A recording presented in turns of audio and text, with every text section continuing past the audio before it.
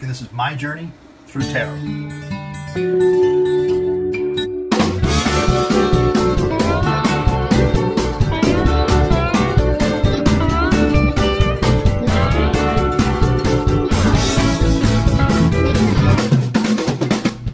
So, baby Sussex. I thought this would be a great, fun thing to do today. So Archie is 21 months old, and the announcement of baby number 2 came, but actually number 3 if we count Meghan's miscarriage. But the message came almost 37 years exactly to the day when Charles and Diana announced their second child, Harry. So the cards I'm going to use today are the Aquarian Tarot by David Palladini, and then the new Palladini Tarot. Now, David Palladini has passed away recently, and I think it just brings more significance to these cards, and hopefully he's lending a hand from the spirit side. The Aquarian Tarot is the first of Palladini's efforts in interpreting tarot cards, and I would imagine, just like any artist, it was a job, you know. But apparently, years after the deck became so useful, years later he decided to update the deck with this fresh knowledge and years of experience. So this Aquarian Tarot is very gentle tarot, and for this subject of baby Sussex, I think it's just perfect, and especially in this age of Aquarius. If you like, I'll give you a little tour of the cards, and they're really beautifully illustrated. You can see this is a very thoughtful deck. There's lots of amazing imagery in here, but it's simple, fresh. I say it's perfect Aquarian energy for these cards. We'll give them a few shuffles and just to loosen them up, and as a matter of fact, they do feel kind of stiff. I haven't used these cards in a little bit, and I've never used them extensively, so they're still in effect really new, although I have included them in different rooms of the house just so they get a feeling of you know, my spirit in this house. And you know, tonight, today is the 27th, and tonight is we're experiencing now the complete full moon, and so I'll be laying out my favorite decks of cards, spreading them out near an open window to kind of absorb any good energy that they might get from that new moon. And silly thing to do, I suppose, but anything that you do ritualistically in your life that lends you peace or gives you confidence, how can we call that silly? If you cross yourself when you walk into the church, if you have some little routines that you do, if you don't walk under a ladder, if you are uncomfortable when a black cat crosses your path, so if breaking a mirror makes you cringe thinking about 7 years of bad luck, those are just, you know, little things that lend us comfort, and we pass them off and we say, well, that's just a foolish little thing that I do, but in fact they may have guidance for you. So we'll cut these and we'll put them back together, do 2 more shuffles, and then start in on baby Sussex. How beautiful. What an amazing life that child's going to have. Got a wonderful baby brother. He's got a good start in life, and what he's going to witness his parents doing around the world in terms of their good works is just going to set off more generations of wonderful folks, I think. So we're going to take 6 cards, typical Celtic cross, and then we'll take 4 off in the end to finish that up. That's 1, 2, 3, 4, 5, and 6. You know, put these aside because this is our little bucket of treasure that we're going to use in a minute to help determine the last part of that Celtic cross. So these cards, let's see what we have as a signifier for baby Sussex. And the signifier card is the 9 of Rods. And the 9 of Rods speaks to us of a challenge. This 9 of Rods is particularly peaceful. Typically the 9 of Rods in most of the other decks is a little worn, or maybe feel like he's outside of the center of the major activity. This Knight of Wands does in fact stand affront just a bit to the other rods that are in this reading. So perhaps this Nine of Rods, this baby Sussex will be just a little separate. As a matter of fact, he'll be an American born to the royal. So that's pretty special. Imagine they'll have dual citizenship. So that's the Nine of Rods. We'll put it off to the side a little bit here as a signifier. The challenge to baby Sussex, Nine of Rods, is going to be the Two of Rods. And the Two of Rods speaks to us of plans, making plans for the future. And rods are fire, action, power. And this fella in charge of this rod is certainly surveying his future. And that will be the challenge to this special baby Sussex. A special baby Sussex challenge will be plans for its future. I can imagine that would be a bit complicated for someone with his pedigree.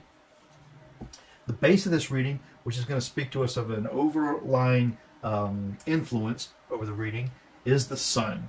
And you know what's funny? I just did a draw 2 days ago on Harry, then yesterday on Meghan, and the sun was prominent in both of those readings. And here the sun comes up as the overall guiding light to this reading, the sun. And the sun just speaks to us of this looks like an open book. And this sun is very pleased and serene with himself.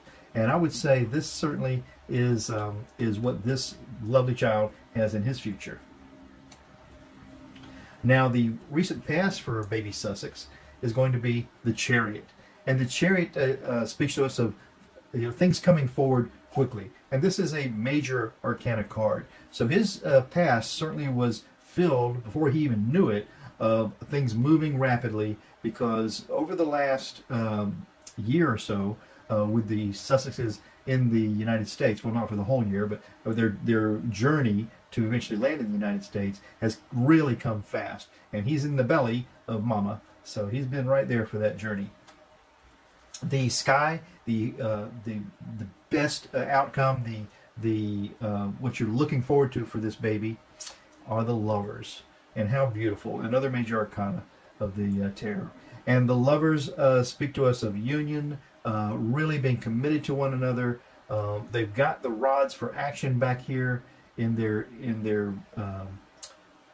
tools, and these two are really entranced with each other. And what a beautiful, beautiful scenario for that baby to come up in. Now, the potential big future for this child, baby Sussex, is the King of Swords. How interesting that this royal child would get a future mentioning the King of Swords. Now, the king is always the master of his suite, and the swords are truth, justice, rules, law, right, not wrong, specifically not wrong.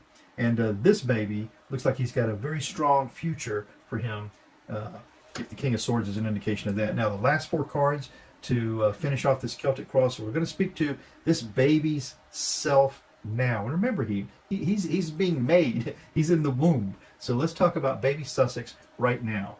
And it's a Two of Swords, and it's a matter of making choices.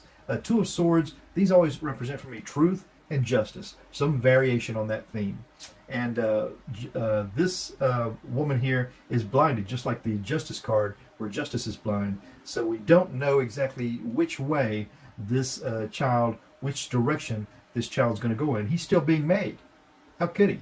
And he's got some ethereal, he has some spiritual guidance that would have been worked out before he came down to be the future baby Sussex. But that's where he's at right now, a matter of choices. The environment that he's in, however, is the Three of Swords, which is a broken heart. And, you know, sad to say that is true. I mean, I can imagine that Harry, the father's heart, is somewhat broken for the situation that he finds himself in with his mother country and his loving family in England.